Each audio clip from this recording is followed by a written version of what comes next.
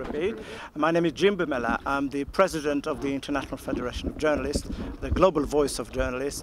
The local union here is our affiliate, and Kostas is our member. That's why I am supporting him, and unions throughout the world are supporting him.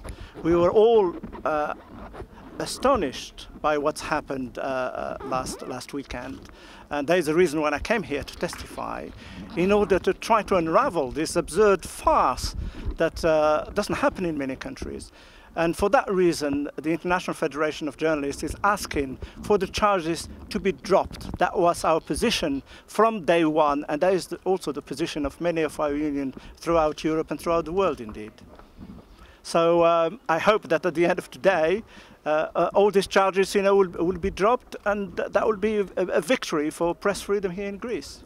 And if we don't win this one, there is really kind of a difficult turn in Greece at the moment, with authorities getting their nose into content. They did it in the case of Kostas. They're also doing it in the case of the that have been sacked, and we are extremely concerned about what's going on. And I can tell you that in here, and I can tell you that that colleagues from all over the world will be keeping an eye on this. If something happened to Kostas, we will gather all the forces that we have got, wherever we are, to campaign for his release. So I hope that he will be a free man today, and everything will be behind him. Thank you.